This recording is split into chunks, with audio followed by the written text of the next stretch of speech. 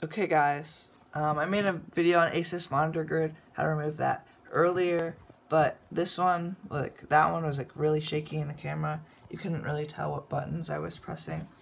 So this one I'll be showing it more clearly. It's kind of dark, but hopefully you can see this. These are all the buttons. So you got these, menu, settings, all these things. They all change things on the computer. What if you go to menu, you can see certain options. How to go to exits this. But when you press this button right here, guys, this button brings up the grid. So if I keep pressing it, it brings up all these. This button right here.